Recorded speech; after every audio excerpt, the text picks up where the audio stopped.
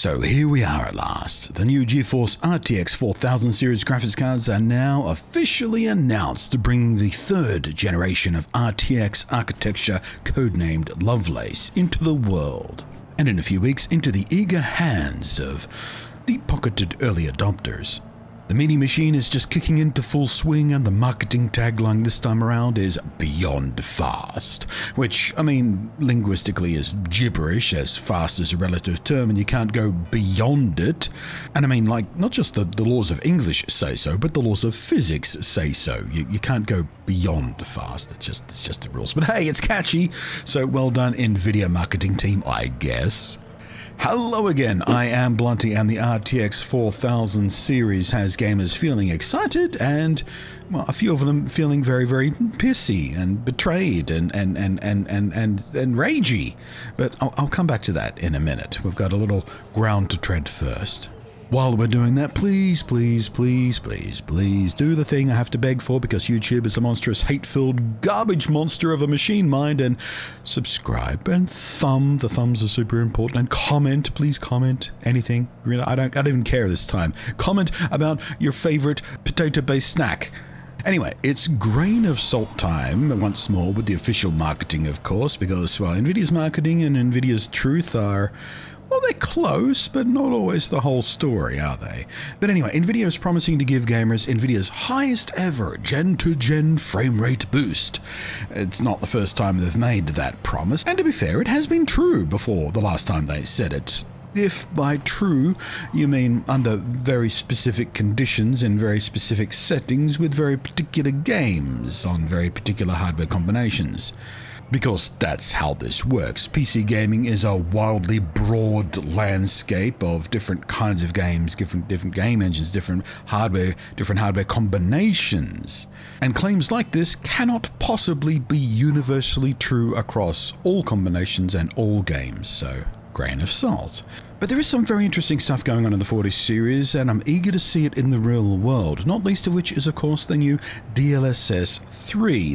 DLSS and DLSS 2.0 were huge, and I mean huge.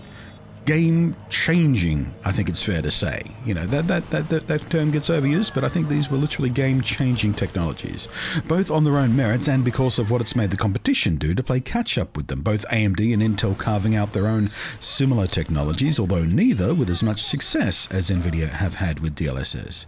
DLSS often makes the difference between a game being unplayable and being very, very playable when it comes to stuff like Cyberpunk 2077 here, if you want the ray tracing on, if you want 4K, if you want them both at the same time, and you want frame rates that, you know, don't make it look like a slideshow, or give you a migraine, or make you want to literally rip your eyes out of your head. You kind of need DLSS to make it work. Now, Nvidia claimed that with the new RTX 4000 series, game developers can kick up performance by up to 4 times in fully ray-traced titles by using the new DLSS 3. To put that into a useful perspective, though, that 4 times faster thing is, of course, in comparison to no super sampling at all from anybody, rather than compared with the previous DLSS implementations. It's 4 times better than nothing, not 4 times better than what came before. Now, to put that into perspective, in Cyberpunk here, DLSS on or off makes about a 2.5 times improvement to my frame rates on my machine with my 3080 Ti with my settings, literally the difference between playable and unplayable. So a 2 or 3 times to 4 times improvement doesn't sound quite as massive now, does it? Significant, yes, not quite as massive though. This is marketing. But Cyberpunk is a fantastic example of all of this right now. I just made a video a couple of days ago about how the game's new Netrunner's 1.6 patch has finally made it worthy of another go. And of course, there's the anime bringing a lot of hype to the series again, and it's seen a massive spike in its user base, and people are rushing back to the game and enjoying it and all that sort of stuff. So anyway, I've been playing the hell out of it and really loving it. Go see the video if you want to hear more. And what makes it super relevant here is, of course, Cyberpunk 2077 is actually part of Nvidia's marketing push for the 40 series, with the game at launch nearly 2 years ago being one of the most impressive and fully realized showcases of ray tracing and DLSS for Nvidia in the first place. Now they get to revisit it. With the RTX 4000 series, Nvidia and CD Projekt Red are bringing something they're calling ray tracing overdrive mode, and making those 4x performance increase promises when you use Nvidia DLSS 3 with it. But here is where we get to the catch that's making some gamers piss their pants in the very, very petty and angry comments on the videos and Twitter posts and whatever about this. DLSS 3 is only available on the RTX 4000 series cards. So if you scrimped and saved and battled scalpers and stock limits and shipping and the silicon crisis to finally get yourself a big fat RTX 3080 or whatever, and you figured that was going to last you for the next few years, well, you don't get this new fancy DLSS 3. You miss out. And I've seen some people claim their RTX 3080 is obsolete already because of that. That's a bit of an overreaction, I think. But you don't get DLSS 3 on the previous cards, not in Cyberpunk, nor in the other 35 games already confirmed to be getting it, and whatever comes in the future. There's even a new patch for Portal coming that'll give it a fancy new ray tracing mode. That's a super relevant game to give ray tracing to. Because that's the game that relied on its graphical presentation to make it fun. There's no question, though, certainly Cyberpunk 2077 will be the flagship way to show the newest ray tracing stuff off. The game is already one of the most complete implementations of RTX, and of course its neon-lit, reflective and complex and grungy environments are not just absolutely vital for the whole Cyberpunk aesthetic to work properly, but with ray tracing, you get a very significant kick to the immersive feel of the game. It's not just a graphical gimmick, it really does make a difference to how the game feels to play. And the new Overdrive mode promises to take this to the next level, promising, and I'm quoting here from their various marketing stuff, Nvidia RTX Direct Illumination (RTX-TI) gives each neon sign, street lamp, car headlight, LED billboard, and TV accurate ray-traced lighting and shadows, bathing objects, walls, passing cars and pedestrians in accurate colored lighting. Ray tracing indirect lighting and reflections now bounce multiple times compared to the previous solution's single bounce. The result is even more accurate, realistic, and immersive global illumination reflections and self-reflections. And ray-traced reflections will be rendered at full resolution. Further improving their quality, and more physically based lighting removes the need for any other occlusion techniques. So lighting, reflections and shadows, and more realistically rendered lighting from actual lighting sources in the game's world, and how it interacts with the environment and bounces around NPCs and props, all should give us an even crisper and more convincing immersive feel. But of course, key to this working at all will be DLSS 3. Without it, I'm betting you'd be lucky to see frame rates in the teens with all this stuff turned on, even at 1440p, much less 4K. But why only the RTX 4000 series cards? This is the question coming out of the somewhat technologically illiterate gamers who are just kind of angry that they're missing out on something that, people with deep pockets get to have. Surely it's just fancy new software smarts that should work on the older RTX 3000 series cards too, at least, right? I mean, DLSS is AI software, right? Well, yes and no.